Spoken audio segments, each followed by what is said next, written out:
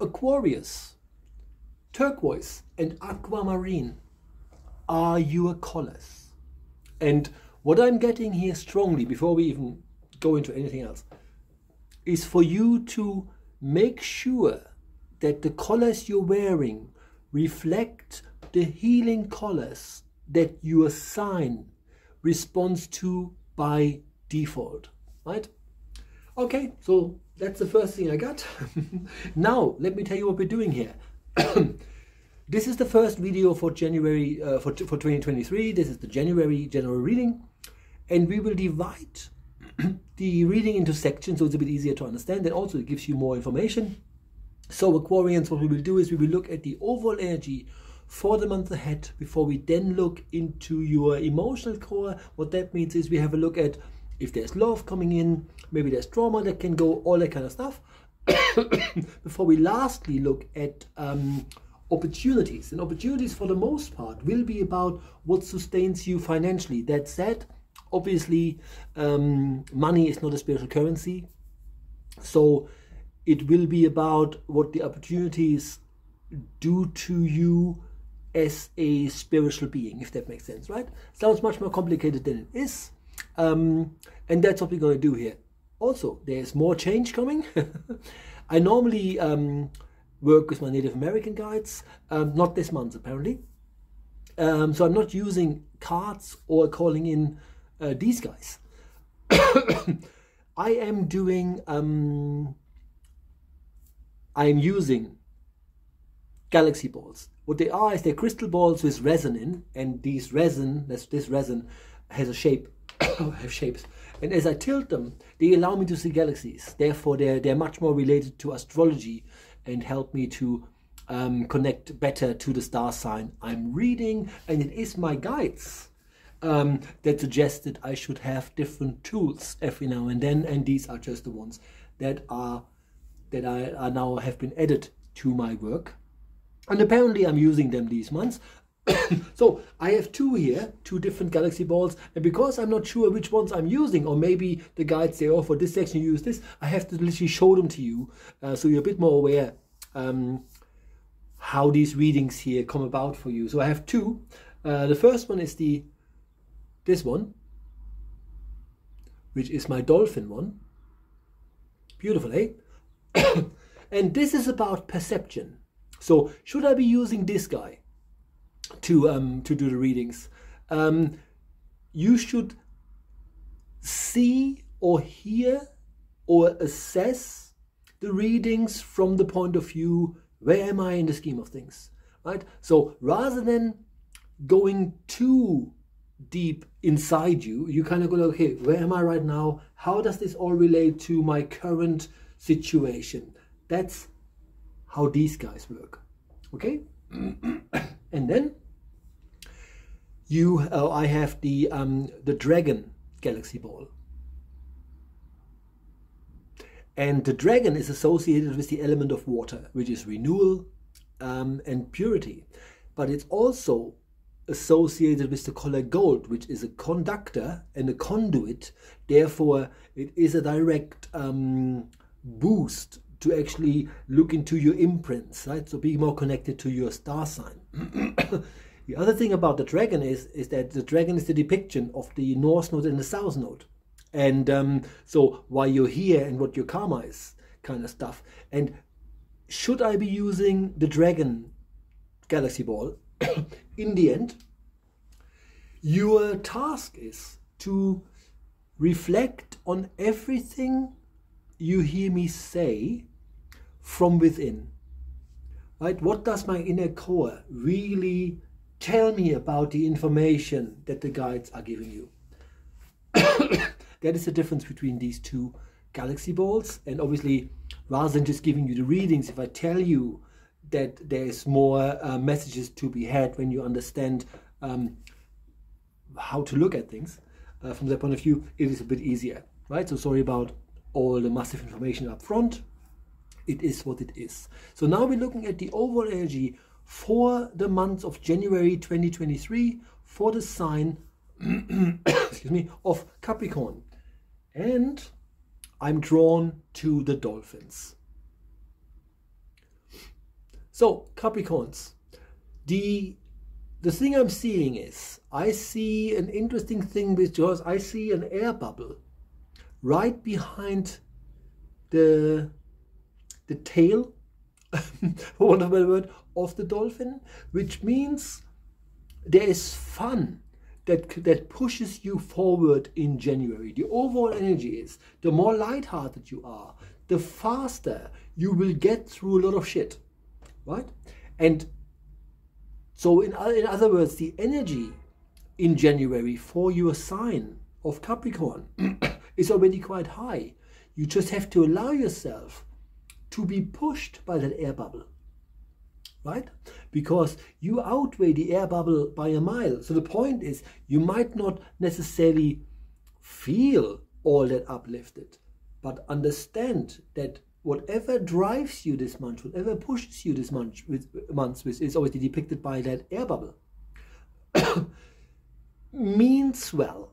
So don't linger on things that you actually know aren't really working. The overall energy is for you to assess stuff, and when you feel, or should you feel, this isn't quite really working anymore, make changes, right? Be fast, if that makes sense, in Capricorn, in January, without being a dick. What I mean by this is, right, so should you be frustrated, nobody asks you, kind of go like, okay, you know, F you, I'm out. No, I'm off. That's not what I'm getting at all. But understanding that when you are in places where energies are just draining you, now is the time to say to yourself, I'm not going to do this much longer, and then make changes that get you elsewhere, right? Okay, that's the overall energy for your very sign of Capricorn for the month of January 2023. You are watching Thomas's Tarot reading with myself, Thomas Janak. Please like, subscribe and share. And if you like my work, you can now buy me a coffee on buymeacoffee.com/Medium Thomas. Moving on to your emotional core for the month of January. When it comes to your emotions, it's very interesting because I have a Sagittarius energy, which is obviously not your sign. And when I have a Sagittarius energy, what is interesting is this. Okay. There is a constellation called Draco. And the Draco constellation is so large that it spans nine signs. Did I say Capricorn? I said Aquarius, didn't I? It was Aquarius, yeah, don't mind me. Point is, the Draco energy is quite pushy, but Aquarius is outside of the pushiness. Sagittarius isn't, but Sagittarius needs to give energy to the bow, right? So it's hard to explain what I'm getting. Let me just try this again. This is about letting go of trauma. A lot of stuff that you have already been through, you don't have to relive because you're outside of it already. And every now and then, you feel like there's an arrow just hitting you, right? With all that shit from way back when. And this is not an illusion. This is just the way you have learned to deal with stuff. It's almost like you bury things for a while and then they want out, right? So in your case, with regards to your emotional core this month, allow yourself to see what comes up as thoughts, what comes up as energy, and allow yourself to let that go. Okay, and now lastly, we will be looking at the at opportunities as they present themselves to you in the months of January.